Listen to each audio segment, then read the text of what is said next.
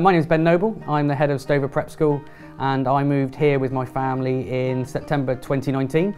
In the prep school we have roughly at the moment about 160 children if you include the children in nursery, but it feels just like a really big family. So we have children, as I say, from 3 years old to 11, but lots of them are playing together.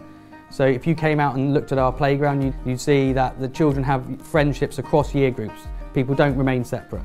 So it is just like one big community and everybody knows everybody else. We have children here from 3 years old in nursery all the way up to 11 years old in year 6. Lots of children will start their journey with us in nursery and then progress all the way through the prep school. And then in general, the vast majority of year 6 become year 7 in our senior school.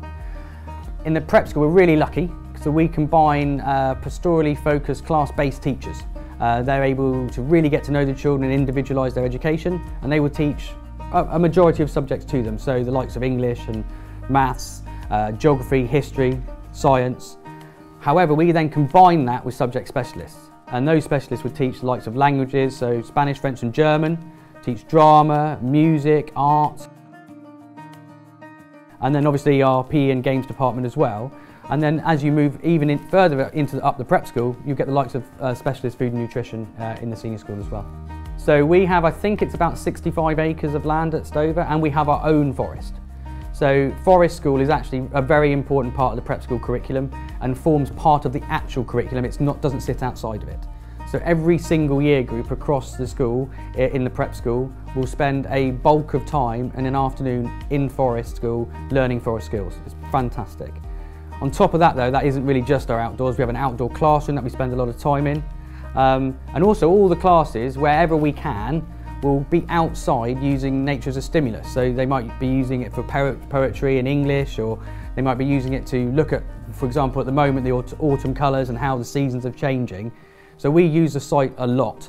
And then on top of that, we've got some amazing sports pitches that are looked after really well and well maintained by our ground staff. So we're playing competitive sports against other schools. So in essence, the whole point of Stover Prep as well is if you wander around, you'll see welly walls. So loads of children have got their wellies, they've got their waterproofs, they've got their coats, and we want to be outside and the children love doing it. I believe that education is about the acquisition of knowledge, but it's also about the development of transdisciplinary skills. And those skills are things like being open-minded, being kind, being thoughtful, being a team player, learning compromise, being thoughtful about other people's needs and wants. We want them to be critically minded, independent learners, independent thinkers, children who know, and we create a culture as such, that trying your best is what is celebrated. Attainment and achievement is really important, but trying your best is just as, if not more important. And the key thing for me, and I think all of the staff, is that children need to feel safe, they need to feel happy, and then they can learn. And without the first two, the learning isn't going to happen. So we put a lot of emphasis on feeling safe and happy at this school. In the prep school, the official school day finishes at 3:45. So what we do at 3:45 is we put clubs on. And those clubs are for all children from reception to year 6, and every single child will have the option of at least 1, if not 2 clubs per evening. You know, we're a through school.